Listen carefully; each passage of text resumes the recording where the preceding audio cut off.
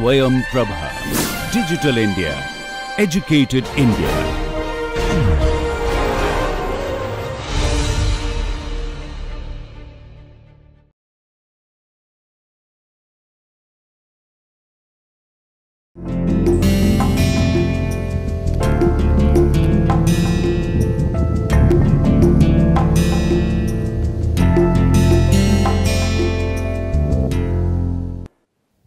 So, hi everyone, let us start. We are going to start a new session, and in the last session we discussed about different schools of economic thought in macroeconomics, and we had almost introduced ourselves with the Keynesian, I would say classical, Keynesian, new classical. Then we also had the idea about the salt water and freshwater schools of economic thought, how they think about, how they perceive about different types of policies, whether it should be market oriented or it should be government oriented, what will be the scope of intervention in the market or in the functioning of the market. So, we have already examined these things from the perspective of different thinkers, that how they have contributed. In this class, we will be taking the perspective of neoclassical, and then we will be trying to see that how we are trying to understand the behavior of policy makers, how far policy makers try to integrate the behavioral changes or human behavior in the policy making, and when they formulate the policies, whether those dimensions are also looked at. So, rational expectations has a lot of role in the area of macroeconomics, because it allows you to understand the deviations from the normality that we have, that if you are introducing any random shock to the macroeconomic system, how far it is feasible to achieve or to reach towards equilibrium. If you are reaching towards equilibrium even after this disturbance or the learning that happens. So, whether it is appropriate, how far we can accommodate this. For macroeconomists, it has been a major challenge since the beginning, and people have gone through different types of models. So, whether it is, if you talk about econometrics, so whether it is simultaneous equation model, simultaneous equation based macroeconomic models, or I would say reduced form models, where we have different types of reduced form equations, even incorporating structural changes with certain coefficients, I would say restrictions on certain coefficients. So, we try to understand the macroeconomic behavior in that environment. Here we are looking at I would say at a very micro level, and we are trying to understand that if you have some expectations working in the market with simple demand and supply scenario, are we able to understand the behavioral changes that we are observing in the economy. So, if we can think about understanding those dimensions, then it will be easier to understand the, I would say, the policy stance of the government, policy stance of the central bank.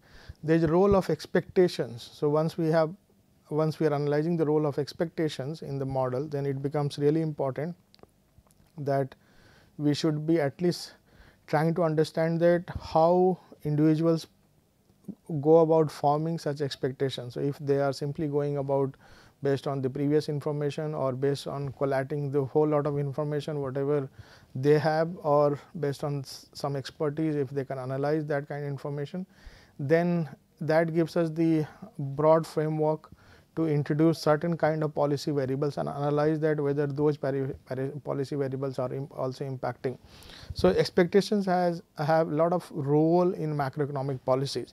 So, in this session we will be devoting more time on setting the framework and understanding with simple macroeconomic models that how rational expectations theories have been analyzed in macroeconomics.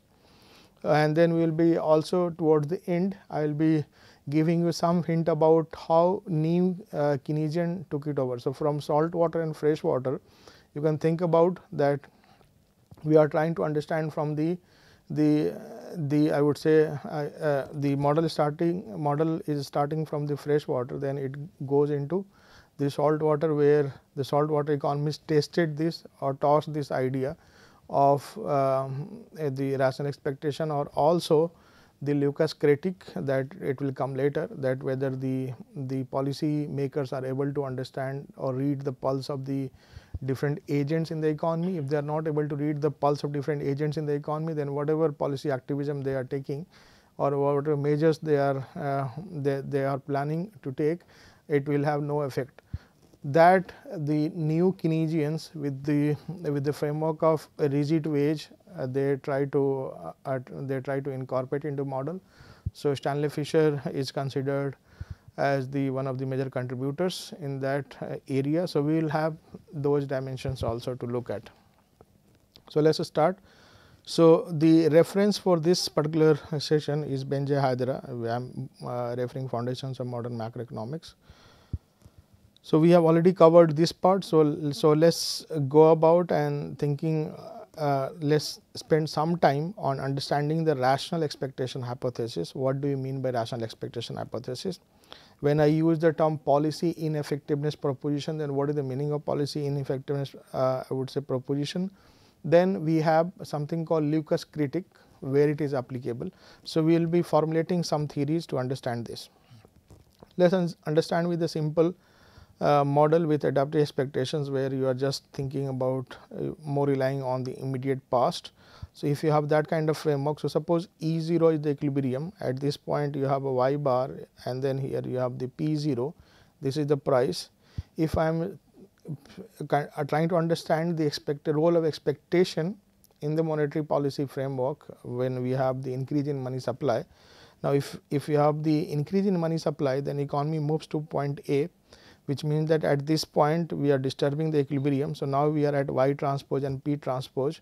Now in order to make sure that you arrive at the same level of output, there is a learning happening here, and this is moving further towards. So you have AD moving upward.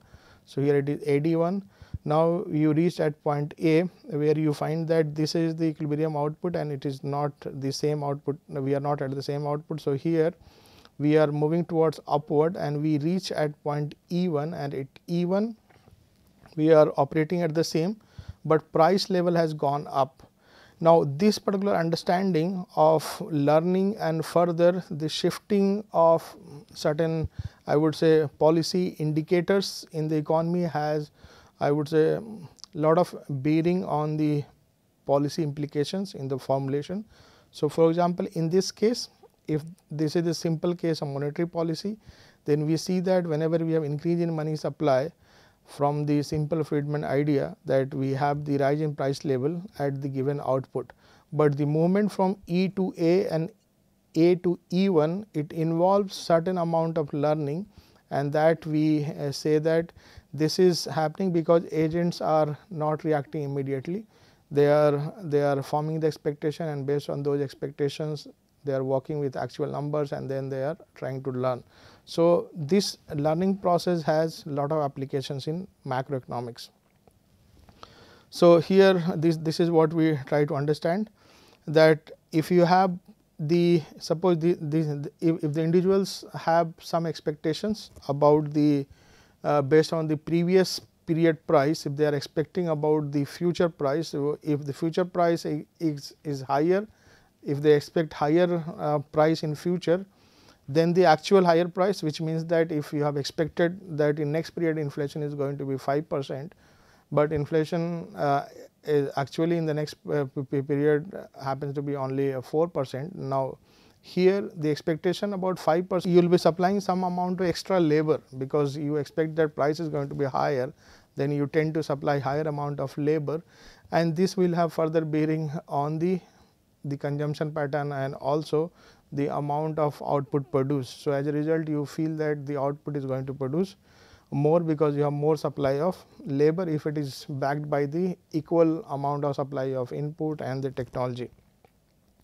So you can see that in the beginning we have a wide difference between P0 and P transpose, but after some point of time it is merging. So the gap is not narrowing. So if you have starting with T0, if the individual is having information, you can see that as we move, we have the further differences between PE, the expected price, minus the actual price.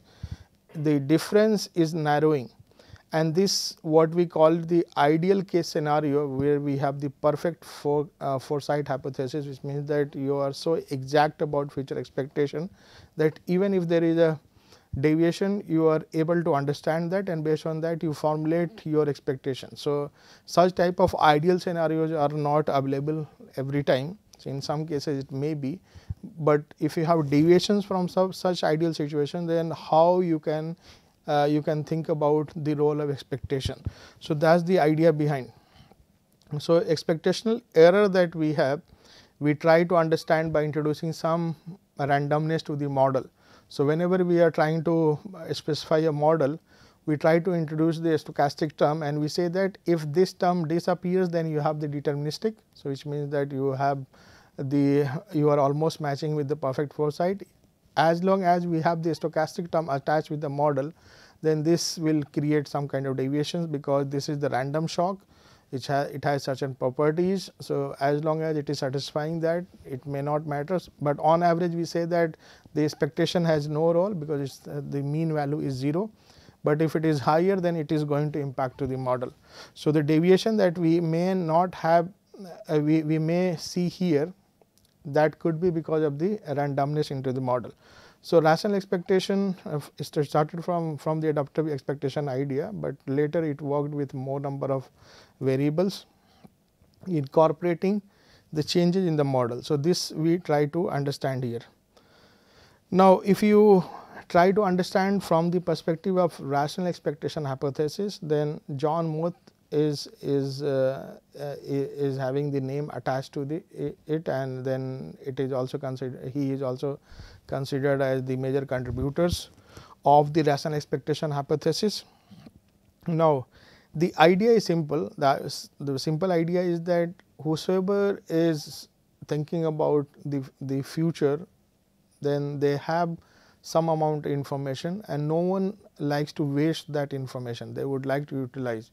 So, maybe if you are living in a country where the education system is or the, I would say, the tertiary education or the secondary education is not that great, the majority is still illiterate. If the large number of population is illiterate, then of course, they will not create some kind of rational expectation kind of scenario. For rational expectation, you need to have the better idea about. So, this we try to understand it here. Now, if I am going to think about the rational economic agent, so here it works in this way. So, here you have the rational expectation hypothesis. Here we say that the subjective expectation that individual is forming based on the previous period information, it coincides with the objective expectation. So, whatever is going to be the actual based on previous period expectation, if you are able to arrive at. So, the previous period is nothing but the subjective that we call it. So, rational expectation hypothesis equates economic agent subjective expectation to the mathematical prediction. So, this is how they try mathematical prediction, how it works, we will be examining that. Now, let us understand with the simple model. Here the simple model is this, where we have QTD is equal to A0 minus A1 PT. Now, A1 is greater than 0 because of this magnitude, but relationship is negative with the QD. So, this is the demand. This is the supply, where in supply we are having QTS is equal to B0 plus B1 PET, plus here you have the error term. Once I introduce the error term here with the supply, so it becomes QTS is equal to B0 plus B1 PET plus UT. So, here also we have B1 greater than 0, and then here we have the QDT is equal to QST. So, this is the demand is equal to supply. This is the demand, this is the supply, and in supply we always say that here you have the role of expectations, which means that here you are forming the expectation based on the previous. So, whether I have added this particular part or not. So, here it works that in most of the cases, no, I will be coming to that part very soon. So, here you have to understand that demand depends upon the actual price, supply depends upon the expectations regarding the current price, which means that in the previous period you might have or based on some information you have expected some output, and this is the market clearing mechanism. Now, ut is the random shock, that is the most important characteristics of the rational expectation model, and this has a lot of bearing on the policy formulations.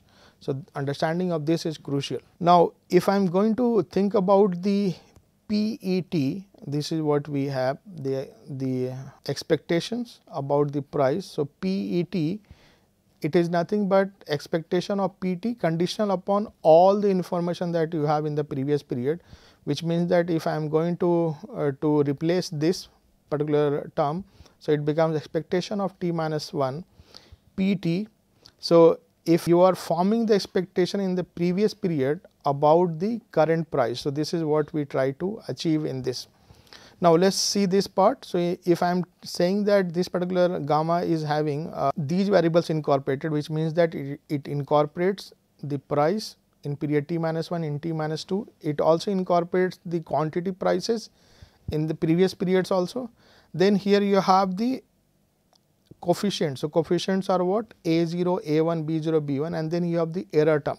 Now, this stochastic error term has certain properties, that expectation of ut is equal to 0, the variance is constant, the correlation with its own lag is 0, which means that no autocorrelation, correlation with some other variables. So, which means that covariance of ut and some pt or qt variables, it is 0.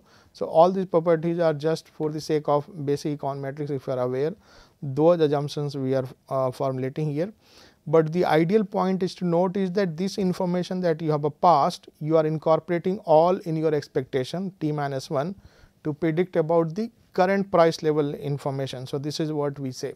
So, expectation of t minus 1 pt is important to derive or to have some idea about the current prices. So, this is how we always try to mention it about, and in the rational expectation process you try to incorporate all your information whatever you have.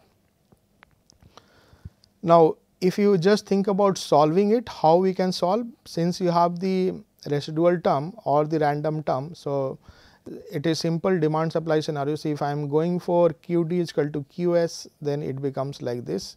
So, if I am just making demand equal to supply, so if I am just equating this QD is equal to QS, so we are getting this particular value. So, Qt is equal to, it becomes A0 minus A1 PT is equal to B0 plus B1 PET plus UT, and if I solve for PT here, I get A0 minus B0, this will come this side, then here we have minus B1 PET minus UT upon A1. So, this is how we are driving. One of the important things to note is that here we are having the residual term, the random term, and this will play important role later.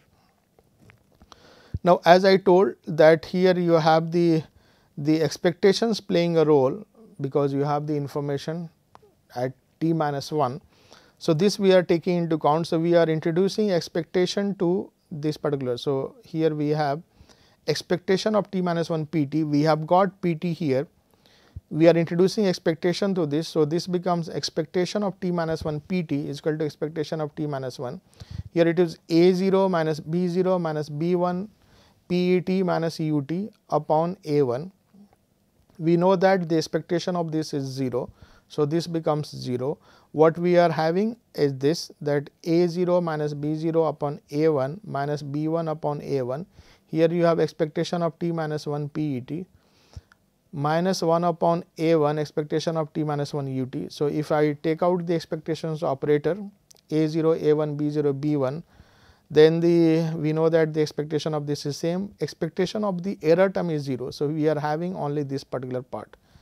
Here this particular part will not be added, because this, if you operate the expectation, then this is going to be 0, because this is the assumption we have made. Now, you can see that the demand coefficient that we had here, it is coming in the numerator A1, it is coming in the numerator everywhere. So, A we have added, right. Now, we want to again see that how much I can get about. So, here you have A. So, here we have the objective expectation, and B, here you have the subjective expectations, right. So, here based on this we have the subjective expectation. If I am going to write about this particular part, that how it works, then we can simply say that we are getting the expectation of t minus 1 pt is equal to A0 minus B0 upon A1 minus B1 upon A1 and expectation of T minus 1 PET, it is written here, it is the same PET that we have. So, here we are having the same value. According to rational expectation hypothesis, the objective expectation, which is expectation of T minus 1 PT, it must be equal to subjective. Now, here we can solve for the subjective expectation. So, if you are solving for subjective expectations, you get this particular expression A0 minus B0 upon A1 minus B1 upon PET, which means that it is the same that we have. So, expectation of, so PET is nothing but expectation of T minus 1 PT is equal to A0 minus B0 upon A1 plus B1, which means that rational expectation hypothesis assumes that your objective expectation is equal to subjective expectation. So, here we have fulfilled that criteria, and after solving this is what we get. Now, what the actual market clearing price look like? So, if I am going to substitute this PET right here in 1 here in PET, then we can get the PT value. So, how much I am going to get the PT value? I am substituting this here. I have the PT value A0 minus B0 upon A1 plus B1 minus 1 upon A1 UT, which means that if I have PT is equal to P bar minus 1 upon A1 UT. So, this becomes the important part. Here your PT is nothing but, if this is the equilibrium price, then equilibrium price will be equivalent to PT. If this is PT is equal to P bar, as long as this UT is equal to 0, as long as this UT is not appearing, then your system is deterministic, you do not have to worry about. But in real life, that is not the case, the deviation happens through this. So, this UT will be factored into the P bar, because this will be subtracted here, and this will depend upon the magnitude of A1, which is coming from demand. So, if I am saying about the magnitude of A1, so this is coming from here, that we have, this is coming from here. So, this is the coefficient of demand equation.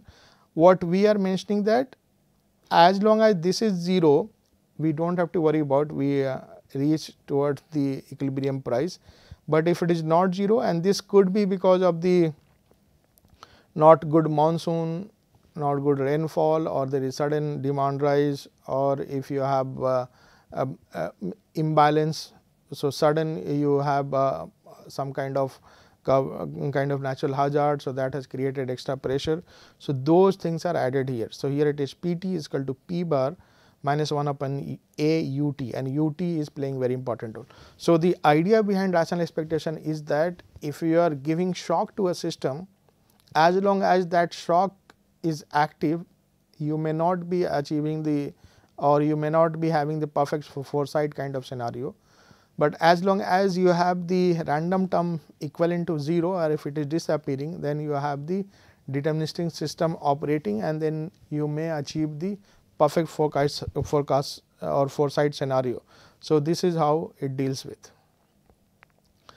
Now, here, so far the major learning of this is that in order to understand the demand supply scenario or price and quantity, you need to understand the behavior or the importance of objective expectation and subjective expectations. Both have a major role here, and this was why the simple price quantity relationship. We will be seeing the macroeconomics part. So, Sargent and Wallace are known to challenge the notion of the government intervention by the policy makers, and they introduced this idea with a certain expectation that this idea will not be holding for certain types of macroeconomic policy design.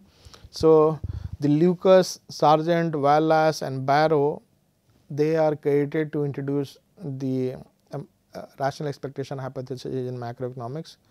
The Sargent and Wallace work of 1975 is credited to challenge the new Keynesian idea of rigidity into the model, and they provided the explanation for that.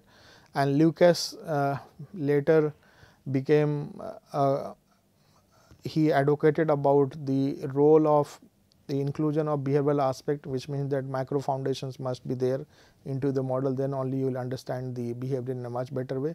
So, at that time people were more relying on the macroeconometric model, lengthy models, and try to estimate the policy design, and they used to design the policies using those equations. So, for the first time they received the shock by having a such type of analysis. So, here we have the simple ISLM rational expectation model. So, here we have y t is equal to alpha 0 plus alpha 1 p t minus expectation of t minus 1 p t plus u t, and here we have y t is equal to beta 0 plus beta 1 m t minus p t. And now here we have, suppose these equations are coming from ISLM aggregate supply model. Now, here you can see that this particular case p t is equal to expectation of t minus p t. If p t is greater than expectation of t minus 1 p t, then of course, the labor would be supplying more amount of labor, because if the current price is greater than the previous period expected price, which means that the expectation of individuals when they are forming expectation, the actual price is much higher, then of course, you can think about that they will be supplying a higher amount of labor to the market, and ultimately the output is going to increase, and this creates a favorable scenario. But if it is higher, it should not be too high that people are discouraged. So, I am talking about the normal in inflationary scenario. If the inflation is so high that individuals are thinking that even if we work for 14 hours, we are not going to meet our daily life. So, it is better that let us not work at all. So, it is not that kind of scenario. I am showing the marginal variations that we expect in the economy. Then here we have a y t is equal to b 0 plus beta 1. So, here also we have p t 1 is greater than p t scenario. So, if expectation of t minus 1 about your future expectation, so expectation of t minus 1, and here you have also the expectation of t minus 1 p t. So, if in a simple setup, if the future price expectations are going to be higher, then for the firms also it is good that they will be investing more money, and this creates this gives an extra incentive for the firms to invest. So, that we talk in the sense of Tobin effect that we always mention. This is the real balance effect that comes MT minus PT, the real money that you have in your hand. So, real money supply, or it also talks about when the relationship between money supply and prices, rest of the variables as same. So, here these two are having importance. The important things to note is about the UT and VT, and these are the random terms. So, random terms we are attaching not just with the first equation, but also which means the aggregate supply, but we are also attaching this to aggregate demand scenarios also. So, both aggregate demand and aggregate supply have the stochastic term. In the third equation, we are introducing the money supply rule. So, in money supply rule, we have MT is equal to mu 0 plus mu 1 MT minus 1 plus mu 2 YT minus 1 plus ET. So, here also you have the random term. So, suppose we have such a system of equations where you have the random term attached. So, before I move to deal with further I would say explanation of these models and further operations and solving for the rational expectation hypothesis, I would like to conclude this session that in this particular session we introduced ourselves with the rational expectation idea, and we started looking at the difference between objective expectation and the subjective expectation, how these two play very important role, how the individuals incorporate the new information, how do you go about the expectations. So, you can go on the RBI website and you will have the RBI inflation expectation survey. So, there also they incorporate such things, and some of the researchers those who have worked in or those who have examined that data, they always come up with such type of recommendations that whether the inflation expectation is adaptive or the rational. So, such type of understanding helps the policy makers to design or to introduce the policy variables in a such manner that it really impacts all other macroeconomic variables and including the price level in the economy. So, when I introduced the random shock to the model, and as long as it is available, it is very difficult to find out. But one of the good things that we are learning is that we are working out with the reduced form equations, and there it becomes easier to understand. So, I am stopping it here and we will continue again in the next session. Thank you so much.